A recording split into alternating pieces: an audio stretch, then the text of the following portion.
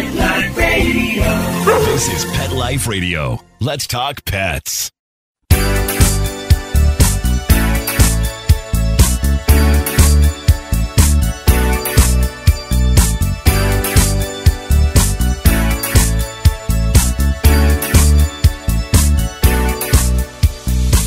Hello, you're listening to Animal Party on Pet Life Radio, and you're listening to me, Dab Wolf.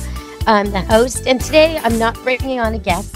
I've got a lot to talk about on this show today. I know last time, a few weeks ago, I was talking about, Christy Nome, and how she wrote a book about how proud she was that she shot her adolescent puppy dog, who was a German short-haired pointer, a very good choice for a hunting dog as far as breed goes. And without any training, it failed to do the right thing on a turkey hunt. And then she took it, obviously it got its signals confused. Then she took it to visit friends who had chickens and it killed chickens. So she shot it. She also shot a goat. And then after the show aired, she was on TV once again, only this time she was saying that if she got into the White House, the first thing she would do is shoot Biden's dog. And she made jokes about it, saying, he should say hello to Cricket and all this sort of stuff. And okay, Biden's dog does have a problem. Now, when I said German short-haired pointer is the right dog for a hunting trip, true. German Shepherd might not be the right dog for the White House because there's so many strangers. There's so many strangers who a good guard dog, a good shepherd dog guarding its flock would think are a danger. Like 200-pound security guards with guns. These guys, they look like threats to a good dog that's not properly trained for this specific task to allow all people in uniform access or whatever else. It's just too big a job for a dog like that. He wants to do the job and they want him to be a pet. And that just can't work. So unless you take your German Shepherd and you put it through an enormous amount of training to teach it, that everybody and anybody is allowed around the president, you're going to have a German Shepherd that's going to protect the president, which I would say is ideal. Anyway, just keep him on a leash and keep him tight, keep him close. Now, even a guard who maybe has bad ideas, maybe been influenced, paid off, maybe a bad apple in the guards, he can't get to you either because the shepherd's on duty. So there's a way to use the German Shepherd in this situation, but letting it run loose on the White House lawn when strange new security guards are coming in and out is not the way. Killing it for this very amazing sign of duty. This dog, when he puts himself in front of the president and tries to protect the president against armed men, this dog is going above and beyond. He doesn't deserve to die for that. That loyalty and bravery should be rewarded. He just needs to be put on a leash and trained. That's all. Or put in a different home. Maybe he should stay at Biden's vacation home and not at the White House. I mean, there's a very simple solution to this, but killing the dog is not the solution. In both these cases, there's no reason to kill the dog. The dog is not a bad apple, not a bad canine citizen, not a threat to anybody if he's put in the right situation. So I just wanted to cover that a little bit, talk about that just a little bit. And if you can catch Colbert on this, oh my goodness, last week and the week before, he was so funny talking about this. So it's worth catching reruns of that show or looking it up on YouTube. Something else in the news that I found interesting was that New York City is having a terrible, terrible rat problem. Most major cities have this problem. And if you're a port city, you have it even worse. So, okay, New York is a big water port. And it's a big, big city, so it's going to have these problems. And most of the rats were actually imports from Europe. Most of these rats are not native to North America, but now they're here and they're reproducing like crazy. And New York actually, last year they had a rat czar. This year they're having a rat summit. I think it's really quite interesting. And I know Vancouver, the city I live near. I live in a little town called Maple Ridge in the outskirts, a country town, about an hour outside of Vancouver, but Vancouver also has a rat problem, big rat problem. And it's a big city and a port city, beautiful city. So what happens here with the rats? Not going to like this. Coyotes. Coyotes flourish on the rat population. And that's not very good for the people who don't want coyotes pestering them, biting them, intimidating them, harassing them, trying to steal their cats or little dogs, picking fights with their big dogs. It's not a good situation at all.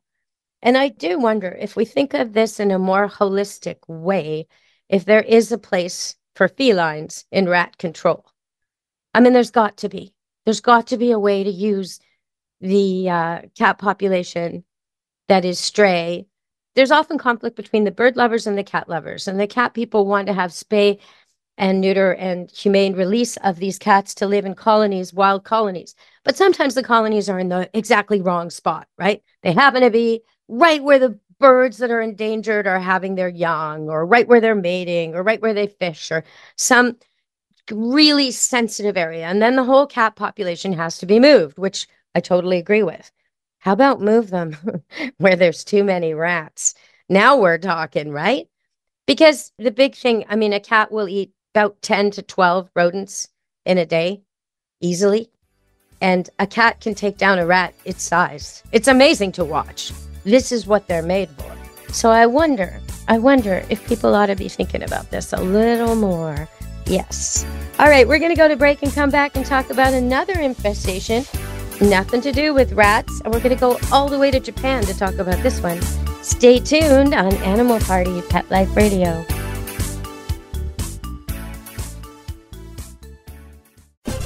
This is Deborah Wolf, host of Animal Party on Pet Life Radio. You know the expression, cats have 9 lives? Well, what if you can give them one more? The Give Them 10 movement is on a mission to help give cats an extra life. How? With spay and neuter. Spaying or neutering your cat helps them live a longer, healthier life. And it helps control free-roaming cat populations too. Learn more about the benefits of spay and neuter and meet Scooter, the neutered cat, at GiveThem10.org. That's GiveThem10.org. Let's Talk Pets on PetLifeRadio.com.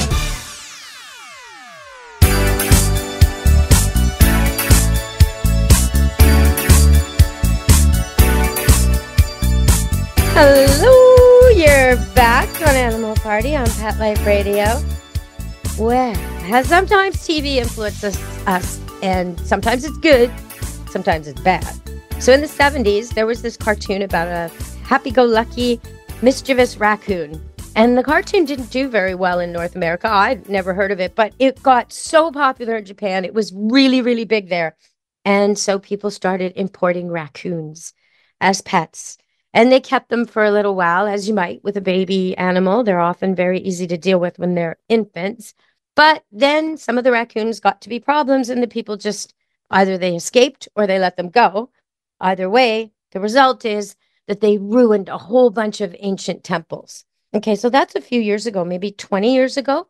This beautiful natural park where you could hike to different temples with the pagoda roofs and pray or look at historical plaques and really immerse yourself in the history of Japan, is now taken over by these raccoons. And the roofs are, chewed apart, and there's feces everywhere. And it's just a horrible, horrible situation. But to make matters worse, now the raccoons are in Tokyo. And I mean, it kind of sounds like one of those movies, where like a big giant lizard takes over, a big gorilla, Hong Kong, King Kong takes over Tokyo. It's like one of those. The raccoons take over Tokyo. So I'd like to see what happens with this, because raccoons are unusually difficult to get rid of for a variety of reasons. So for one thing, their hands have a digit on them that is an awful lot like our thumb. It's not quite like our thumb, but I might argue it's better because it's a little more dexterous, and they have those wicked talons, those sharp, sharp claws on all their fingers. So they have an opposing digit. They can undo things and do them up and unlock gates and latches, and probably quicker than you can. Now, I've said that before about some of the dogs at my place. There was a Rottweiler, Thump, years ago, who could open any latch with his mouth or his head. All my poodles are very, very good at this with their paws. They can open gates and latches, and just watching you do it once or twice, and then the next time they're in the yard alone, they do it themselves. And okay, but raccoons have thumbs. So all of this is super easy. Anything you can do, they can do, as far as locking, unlocking, opening, and closing. So that's the first thing. And then they're very, very smart, and they're very, very fit, very strong, very adept climbers. They got those claws. They got wicked eyesight and hearing, and everything a wild animal would want. On top of all that, though, what puts them in like the extra level, if you will, is that they pass down information. So most animals teach their young things, but raccoons do this in an incredible way. So each generation is smarter than the one before. Each generation is more able to adapt and has all the wisdom of the generation before and then some. And it's actually got scientists. It was the raccoons that got scientists first to experiment with different animals to see if there's genetic memory. So in other words, they took some bunnies and they made them hate a certain kind of berry by giving them, unpleasant experience around that berry. And then they had offspring and they had offspring. And they tested all the offspring to see if they were still afraid of the berry that caused the unpleasant experience. And it turns out that even the grandbabies of the initial experiment bunnies, even their grandbabies who had never met them, never had a chance to encounter this teaching, even they were afraid of this berry that the grandparents had been taught to fear. So it's very interesting. Does it pass through the genes? I think so. So the raccoon is going to be an extreme challenge for Tokyo. And I'm going to check back on that and find out what's going on later because it's going to be something to see how they get rid of that. Okay.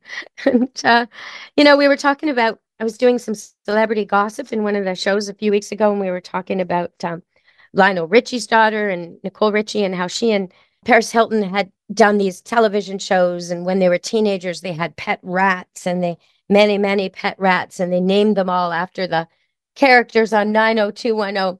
I'm not a pet rat person. And I do notice that the people who love pet rats are very kissy cuddly with them, which I find difficult to watch. Admitting this as a pet expert, I've not yet made a bond with any rat or snake that makes me want to kiss or cuddle them. And I've had occasion where I had to give awards out. There was like a VIP award, very important pet award.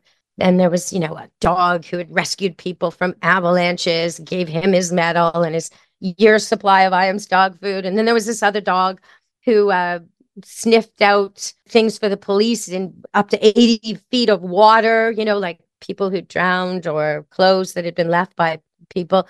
And so that dog, he was a great dog. He got to give him. And then the third winner is a snake. And I got to go hang a medal on this snake's neck and pretend to give it a kiss, sort of. And yeah, it just wasn't the same feeling as hugging these dogs that help people. There was a cat there too. And, cats can be used to work. I know people are skeptical about that, but they can be used to work. And actually, I think we're going to go to the second break of the day. And when we come back, I'll talk about a little bit about working cats. And then I'm going to shift over to some Orca news. So stay tuned for that on Animal Party Pet Life Radio.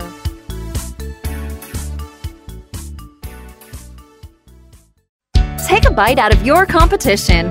Advertise your business with an ad in Pet Life Radio podcasts and radio shows.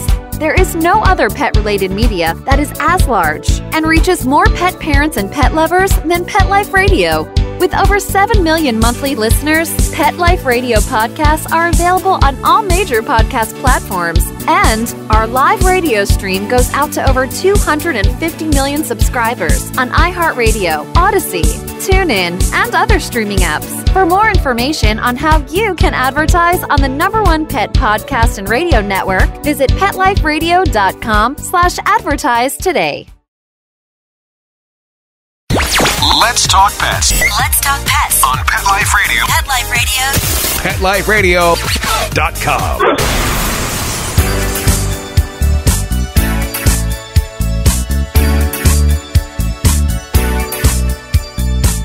Hello, you're back on Animal Party Pet Life Radio.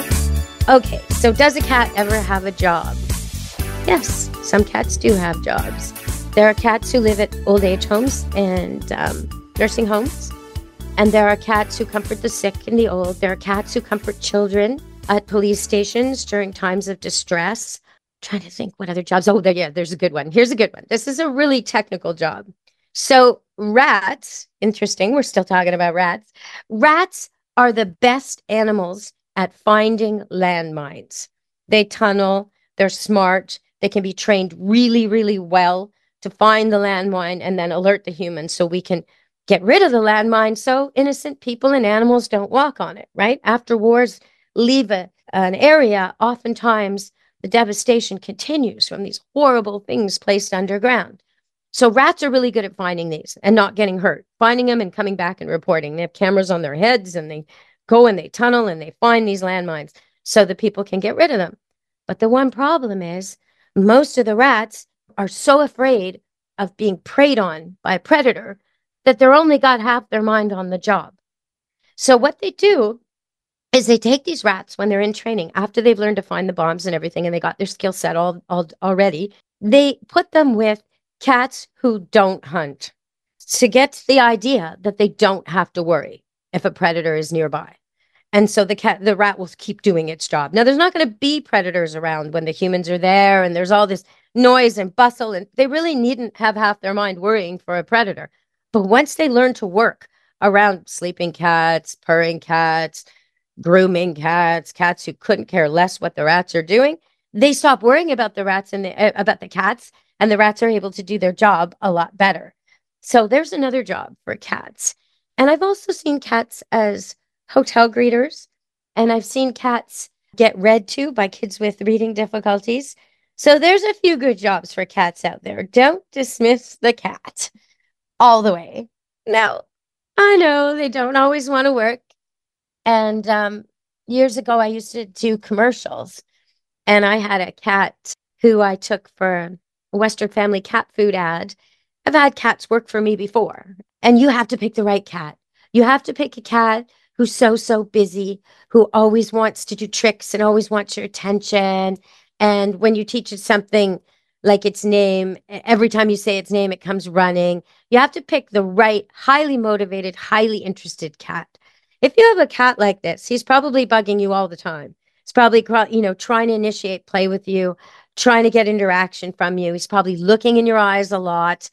Try and teach him something, like just a simple trick like sit. Say the word sit, place him in a sit position, and pet him. Do it like one more time. Then say sit and see if he does it. If your cat's super food rewarded, if he loves food, you could use some kind of food reward, like a cat treat. Do the same thing. Say sit, place him in the sit position. Say sit, place him in the sit position. Stroke him, give him a treat. Say sit. If he sits, give him a treat. He's just learned sit. Now you might think, what's she talking about? She's saying to just do it twice? Yes. Cats are super smart and they get bored. If you do it too many times, you'll think your cat hasn't learned the trick because he'll ignore you because he thinks you're not worth listening to. If you underestimate a cat, he will stop working.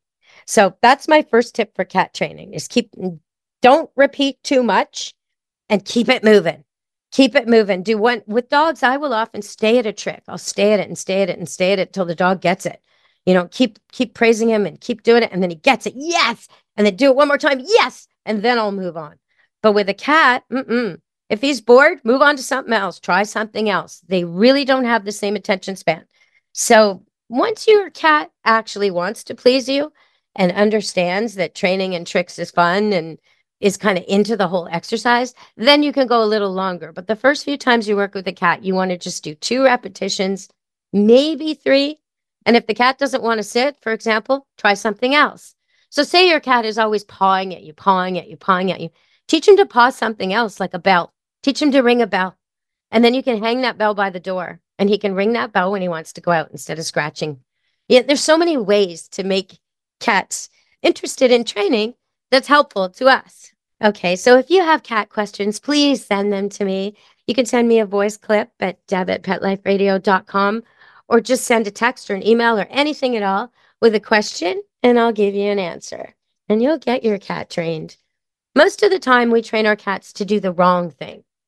So the cat bugs you in the middle of the night, you get up and feed it. Well, now you're going to have a cat who bugs you every night. Every time it feels like eating, every time it's bored, it's going to think meal times are the middle of the night. So you've just trained it to do that. If instead you close your bedroom door and ignore it till the morning and feed him in the morning, he'll give up on the midnight, 3 a.m. wake-ups. They are naturally nocturnal. So teaching a cat that you are not nocturnal, it takes a little time. They expect us to be up all night and sleep in the day. So we have to teach them that that's not our way. All right, please send me your cat questions, your dog questions, your suggestions, your why does my dog do this or why does my cat do this? And just going to talk about something that was in the news. Orcas. Orcas have been sinking boats in the Strait of Gibraltar near Spain for about, well, a long time. It's been about 200 boats. And they just did it last weekend. Couple was rescued. Their sailboat was tanked. It just over and over and over. These orca whales just battered it. They just hit it and hit it and hit it till the thing went down. And people keep asking, well, is it play? Are they playing? Why are these whales so different than the rest of the whales in the world? Why is this one area such an area of conflict? And why do they keep hitting sailboats? Okay, well, first of all, I think, take a step back. They're smarter than we are, or at least as smart as we are. So a lot of people have been saying, was it just play? And I would have to say, no chance. No chance is this play. These are extremely intelligent animals. When they sink a boat, they know what they've done. They know we need the boat. They know it's dangerous for us. They are trying to get those people off the water, out of their space. It's not about play. They know how to play. They're not playing with you. They're trying to get you out of their area. The question for me is more, what did we do? What sailboat, who in sailboats is pissing off the whales in the Strait of Gibraltar? Because they're targeting specific type of yacht, specific type of boat over and over and over again. So the first question is there something about those boats? Are they using some kind of sonar? Are they using some kind of alarms? Is there something irritating to the whales that this particular kind of yacht is transmitting that they can't tolerate? That's my first question. And if we can't find any commonality there, the second question is, what idiot on a boat attacked the whales? When, where, what, and how do we show them that we're not all like that guy? How do we send a message of peace? Because they are trying to get every yacht and every sailboat out of their water. And that tells me something went wrong. Somebody shot them, somebody pestered them, somebody went too close, somebody harassed them, somebody hurt one of them. Something like that happened. And this particular family of whales is trying to protect itself from the future happening again. And I totally agree with them. So what do we do? And how do we figure out how to send the message that we're not there to hurt them? We need to send similar boats out with a message of peace. And that could be with fish. It could be a gift. It could be some significant gesture other than harassment. So I want to put that out there. We got to figure out what's going on there and solve the problem. Hello Kitty. Hello Kitty opened in Vancouver. And I was really surprised to see that it was lined up around the block with not little kids, lots and lots of men and women dressed in Hello Kitty outfits lining up around the block to shop at the first Hello Kitty store in Canada. I thought that was really strange. I was not in the lineup. I would rather go to the cat cafe where they have actual cats, rescue cats, than Hello Kitty. But I do appreciate that it is quite the phenomenon for cat lovers. So if you're looking for a Hello Kitty store, you can find one in Vancouver now. And I guess I want to end the show today just with, I guess, a story, a little story from my own experience here at Camp Good Dog. So I've got the boarding kennel, and there were lots of dogs here for May long weekend. We had a big long weekend this week. And so many, many dogs came. And I had to send my beautiful teddy, cinnamon teddy bear, who's about 8 or 9 years old now, standard poodle. I had to send him down to the kennel to stay for a few days. He's still there because one of his wives and another female dog are up at my house with cone collars. They got spayed and they have to wear the cone collar. And I don't really want Teddy to be, he loves these girls and he would probably try to clean them or lick their incision area or just harass them because they smell different. They don't smell like they used to. They don't smell like his wife anymore. And so he would probably be a nuisance. So I sent him down to the kennel. And the 2 cone dogs are doing fine. They've adjusted to their soft cones. I love the cone that I've got for them. And it's got Velcro attachments, and it's just, it's much more pleasant than the hard plastic when it bumps into you, but also against their faces. And they got quite used to it. They're doing really well. One's still on antibiotics. The other one's done hers. Doing really, really well in their recovery. But there was a side effect of all this that I didn't even predict or foresee.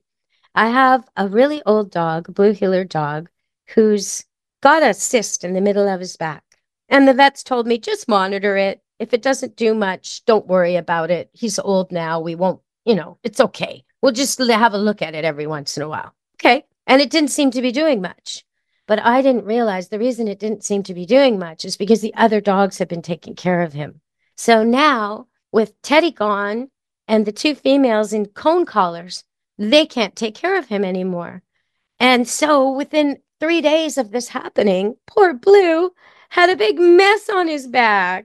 And I had to clean it all up, and he lost lots of hair, and now he has a big bald spot. He looks like a George Costanza dog, the poor guy, or Friar Tuck with a big bald spot in the middle of his back. I didn't realize that these girl dogs were taking such good care of him and keeping him in such good condition. And when they got their cone collars, they stopped, and the wound got really messy. So I've cleaned it all up, and he's probably going to have to go to the vet next week for another recheck. But I just thought, sometimes our dogs are doing good work, and we don't even know it. All right, everybody. Thanks for listening today. Until next week, from me, Deb Wolf, and Animal Party Pet Life Radio. Be good to your animals. Let's Talk Pets, every week on demand, only on PetLifeRadio.com.